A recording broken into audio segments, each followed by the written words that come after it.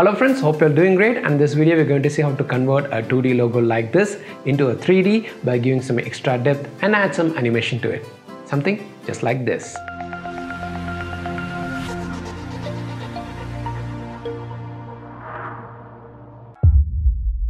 I'm in Adobe After Effects 2018, and here we're going to create the 3D icon and animation on the icon, but we're not going to do the background or the smoke effect that you saw in the intro video. But still, I've given the link to the project file in the description below. You can download it and you can refer it or reuse it however you want. Having said that, let's create a new composition, and we can name it as logo. And then here I'm going to use 24 frames per second, and let's change the length of the composition to 8 seconds, and the dimensions will be 1920 cross 1080 pixels. Click OK. Now I'm going to import the 2D logo, and this logo I'm going to use, and I'm just going to drag and drop from my local into this composition, and then scale it to fit properly.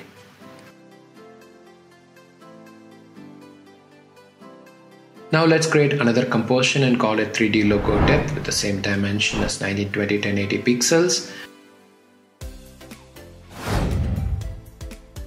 And then create a new solid and call it 3D logo depth.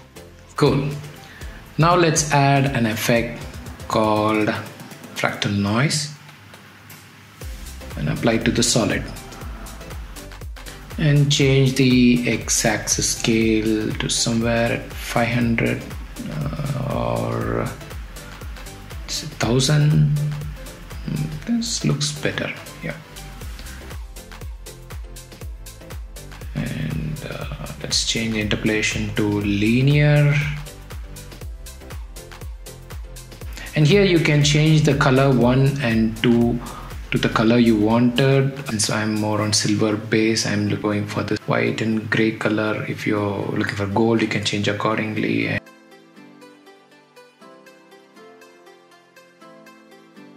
little more, increase the x-axis scale, and now you pull the logo comp into the 3D logo depth comp, and then change 3D logo depth track matte to alpha. Now create another new composition, call it subcomp, and add the 3D logo depth comp into the subcomp. Now create a new adjustment layer,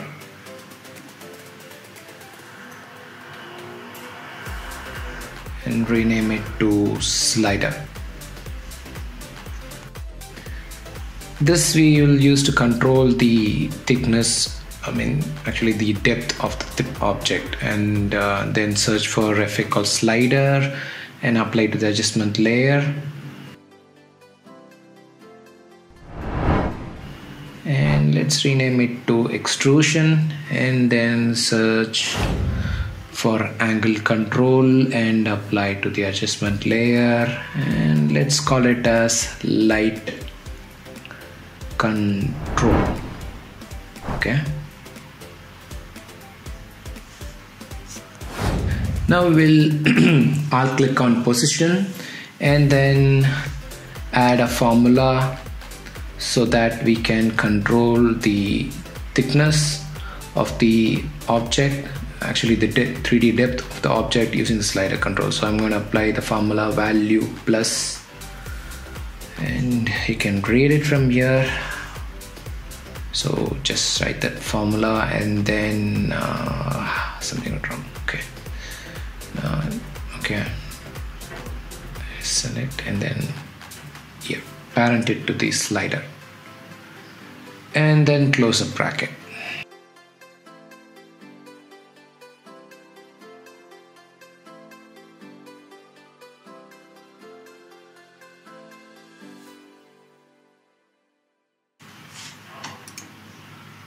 And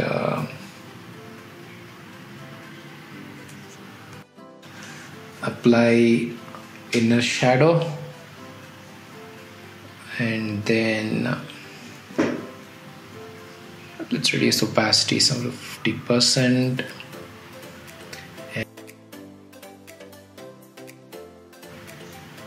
Let's raise this a bit higher so that we can view the slider, the adjustment layer, as well as this. I'll click on angle and parent it to the angle in adjustment layer. Done.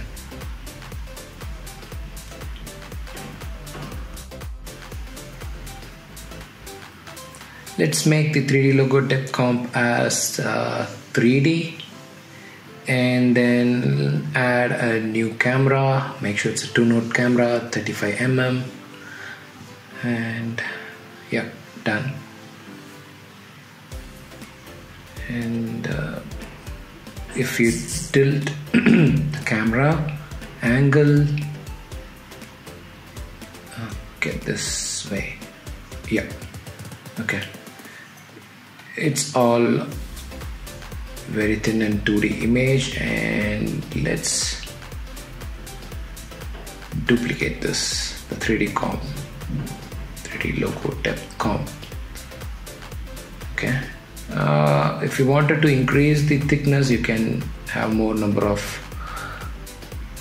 layers duplicated. That will basically adjust the thickness, and then go to the slider and increase the slider value to 1. You see that's getting more depth, and we can try 2. Okay, looks good. You can find the depth now. Fine. Now there's no depth. Now back 2, that's a depth. You see, that's a key. And this duplicated layers and as well as the slider control works together to give that 3D depth to the object. Now let's duplicate the 3D logo depth comp in the main folder, project folder, and then call the other one as 3D logo image. And then I will disable the solid or delete it, and then have the logo enabled, and now put that on top of all comp, 3D logo depth comps. So, and make it 3D. Now you see it looks like the image is on top of the 3D object that we created, because the 3D object is based on the image, so it has the same image shape, and we have pasted the image on top of that so that it looks like our logo is now 3D. So that's the trick here. We are not actually doing 100% 3D, but this Q makes it 3D fill, because when I say 100%, it's like I have to increase the depth of the letter K in there, the letter F in there, and the camera objects inside that. But we are not doing that. We are just going to increase the depth of the whole shape. Now let's add a fill to the last 3D logo depth, and you know it why, because I'm going to give some glow at the back. So I'm going to fill it with a color. You can, the fill color determines the color of the glow and how you want it. So, and we will add some blur to it, CC radial blur. Okay, CC radial fast blur, and increase the amount to 75. Now you'll see it's kind of glowing. Okay, now just adjust the camera.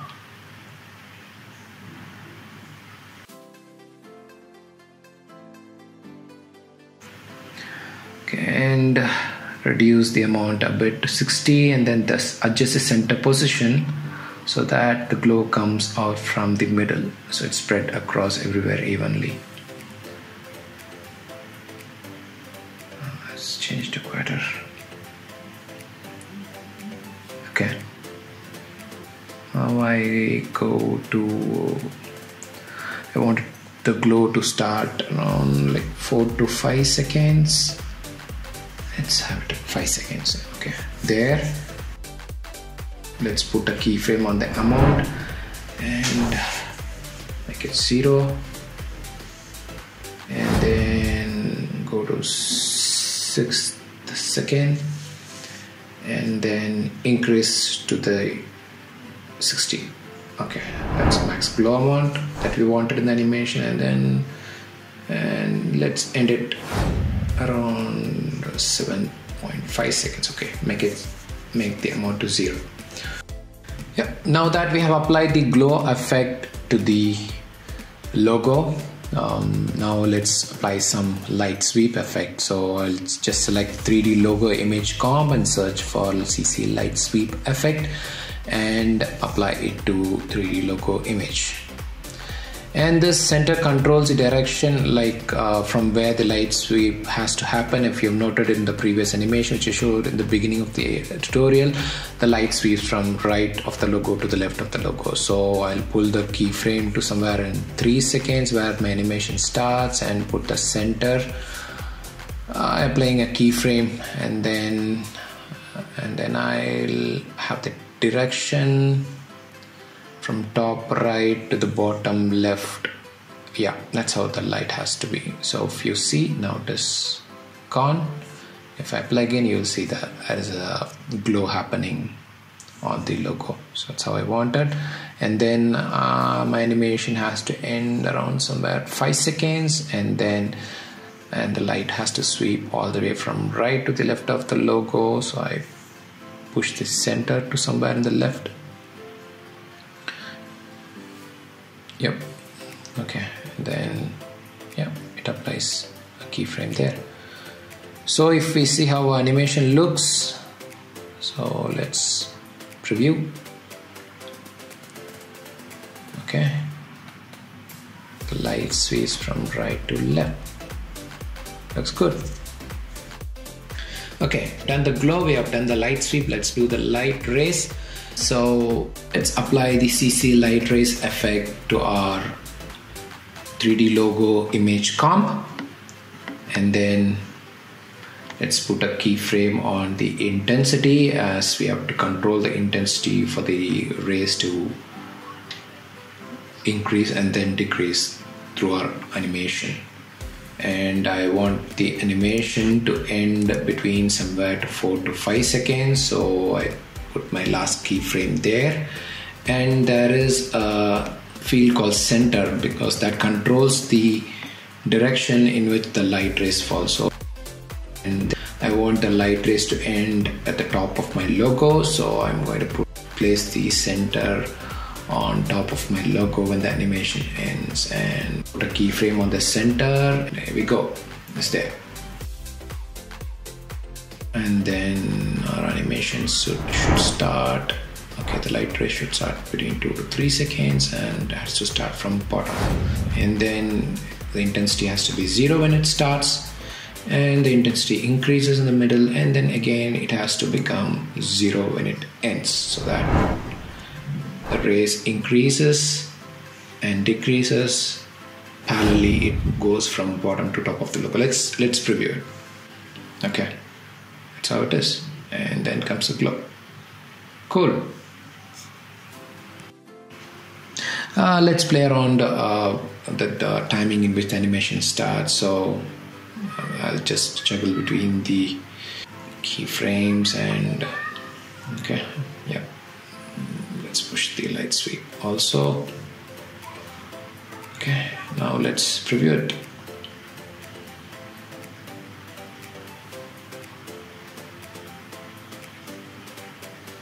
Cool. Now that we have animated the logo with the lights and rays and glow, let's give some camera movements. I'm going to just show a basic camera movement here, and with this you can do your own technique, your own way of approach in how you wanted the logo to get animated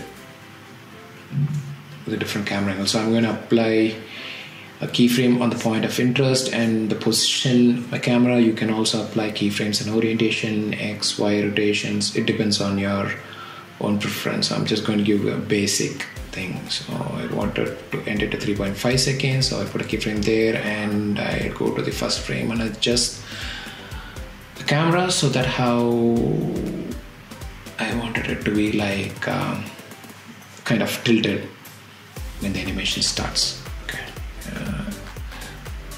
Probably you can use that orbit control. If you click on the camera icon there, you will have kind of an XY control, Z control, and orbit control, which helps you to handle the camera a little bit easier. So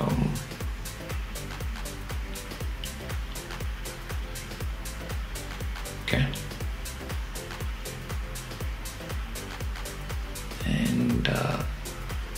and I've given a keyframe for camera zoom also. That kind of it zooms out as animation proceeds.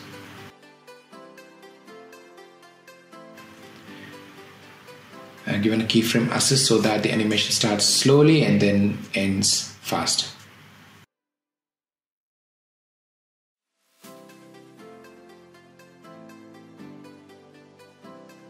Hope you found the video useful, and if you like it, give it a thumbs up and share with your friends, and subscribe to our channel as we have more videos coming related to photography, videography, VFX and CG animations. See you again with another good content. Until then, bye.